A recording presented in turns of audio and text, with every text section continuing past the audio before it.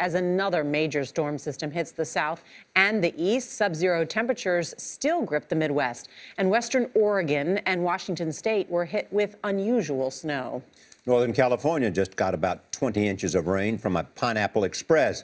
But that state is far from ending its drought emergency. CBS News contributor Michio Kaku is a physics professor at the City College of New York. Good morning. Morning. So what's causing all this? Well, the wacky weather could get even wackier. What we're seeing is that the jet stream and the polar vortex are becoming unstable, instability of historic proportions. Now, think of the polar vortex as a bucket, a swirling bucket of cold air. However, the walls are weakening. Cold air is spilling out over the walls of the bucket. And the question is, why? Why is this polar vortex weakening? We think it's because of the gradual heating up of the North Pole. The North Pole is melting. That excess heat generated by all this warm water is destabilizing this gigantic bucket of cold air, weakening this low pressure region, causing cold air to spill out over the United States. So that's the irony, that heating could cause gigantic storms of historic proportions. Okay, we get repeat that, please. No, I'm kidding.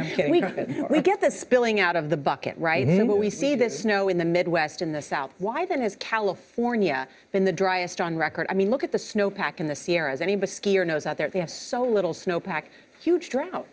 Because a lot of the weather, the warm, the moisture-laden air, which should go to California, is being diverted into Canada, where it freezes and it falls on your backyard.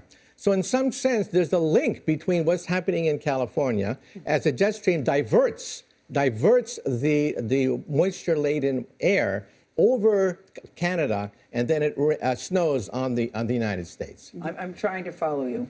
I'm really trying to follow you. But does this explain why Niagara Falls is frozen and why it's warm in Sochi? It's all connected to the same thing, correct? Yeah, it's connected. If you take a look at the jet stream, you see that England is flooding right now. Latin America is warm, while California has a drought. We're talking about instabilities caused by the erratic nature of the jet stream. What can be done about it, Professor? Well, anything we can actually do about it? Well, the bad news is that the North Polar region continues to rise in temperature. It seems to be irreversible at a certain point.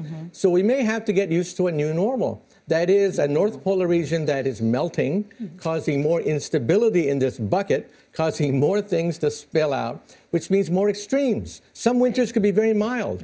Other winters could be horrendous. And you said 2014 is going to be the hottest on record? It's shaping up that this year could be one of the hottest years on record.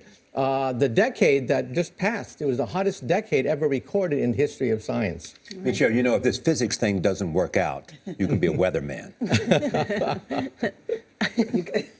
You could try it. Thank you, Professor. Thank you very much. I think he's speechless.